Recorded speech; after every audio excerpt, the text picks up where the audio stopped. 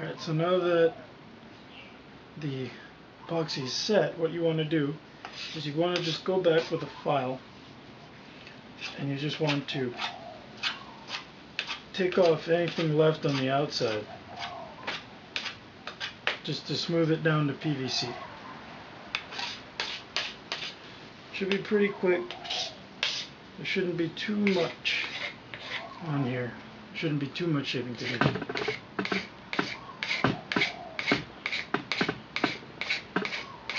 Okay.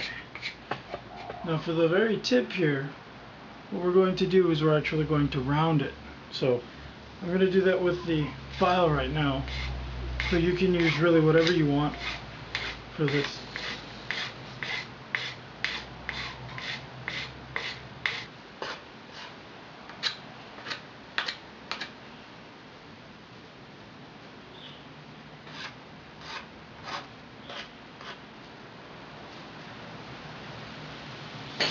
Alright,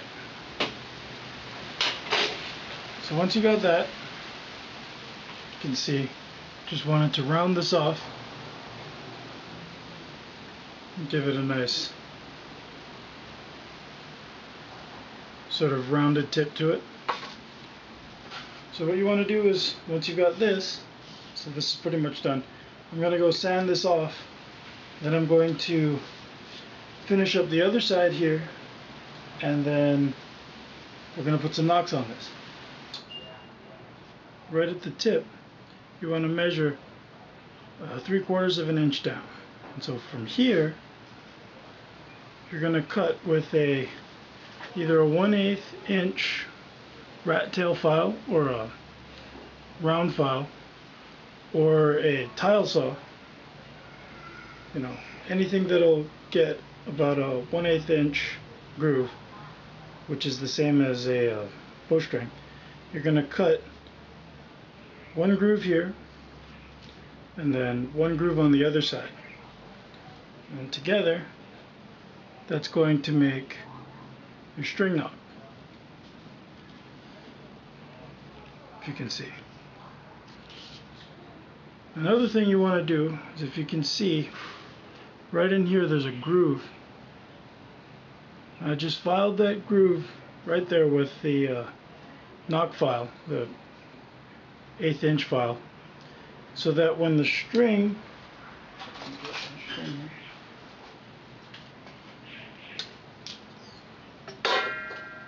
so that when you put a string on here, the string will actually rest in that groove, so that when you fire the bow, the string will return to that after every shot.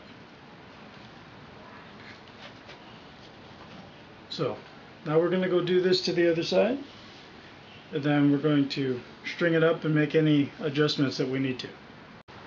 Alright, so now that you've cut your two nocks, what you want to do is you want to actually heat up both sides of the handle, and you want to flex the limbs toward the belly a little bit. We're putting some deflex into this bow.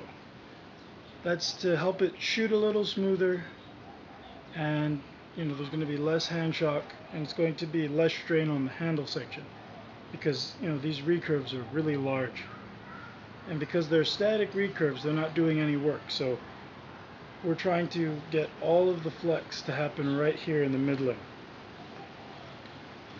So once you've done that, and it's not a real extreme curve, and while you're doing that, you'll want to make sure that both your tips are lining up.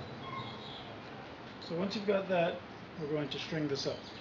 I'm using a 52-inch string. If you're going out to buy a string, get a string for about a 55-inch bow. You can go a little bit longer and twist the string up, and that'll work as well.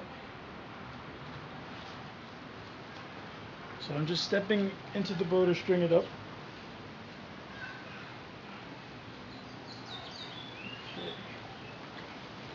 Let's take a look.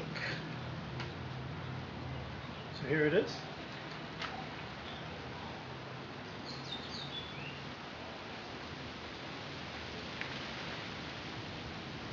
So it looks like it's lining up pretty well. So now what you want to do is you want to look at the bow and you want to figure out which side is bending more.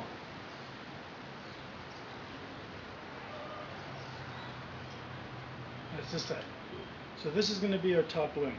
So when we go to use this bow,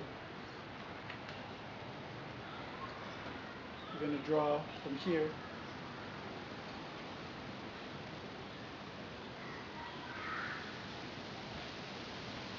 Alright. So now we're going to start putting our snaky curves into this bow. Now if your tips weren't lining up, you just need to sight down, and if it looks like one side is twisted, then you need to just heat it up and bend it back.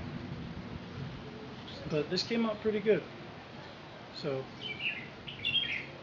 now we're going to start the snaky curves. Alright, now here's the fun part. What we're going to do is we're going to actually heat this bow up. We're going to start with our top limb.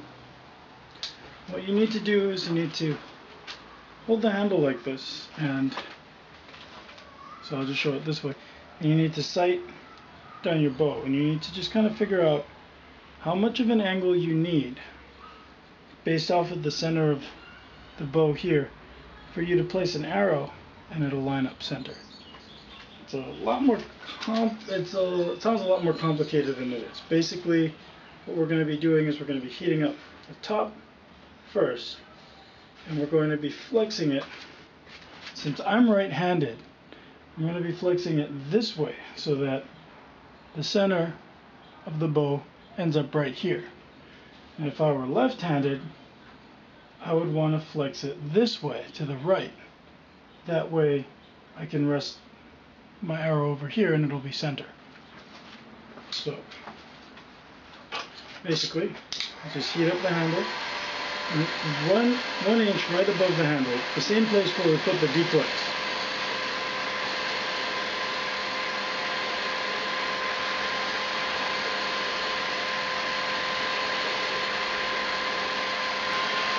Okay. So now that the handle's soft, you want to go and you want to flex it.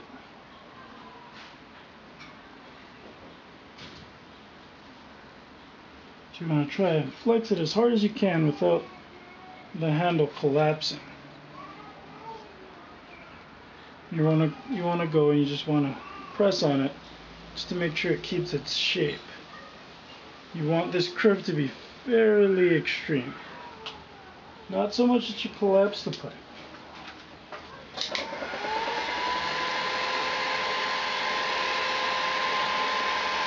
You might have to heat it a couple times to get it where you want it to go.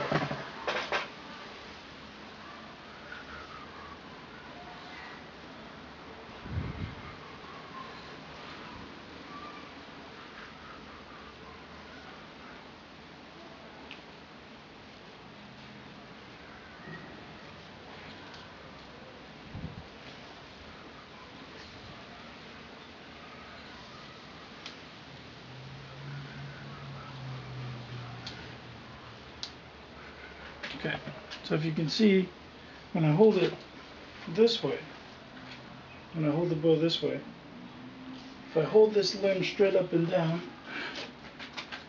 and I put an arrow here, the arrow should line up with the center of the bow. So right now, it's a little bit, it's not quite at the center point. So you need to go back and heat it up again. It takes a little bit of tweaking to get it there.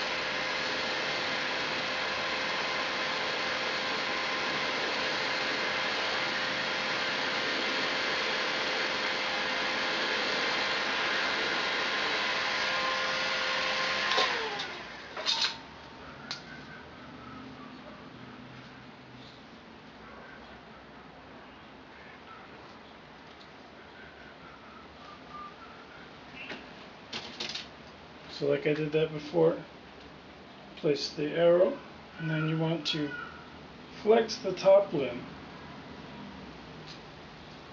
until that arrow, when the top limb is straight up and down, the arrow lines up perfectly with the center line of the bow. If you can see right here. See that the arrow is lined up with the center point of the bow here. So that's how far you want to go.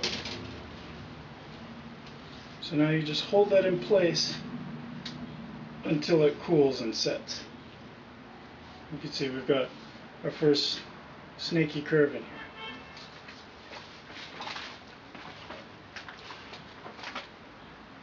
So as you can see, when this limb is straight up and down, an arrow would sit right on center here.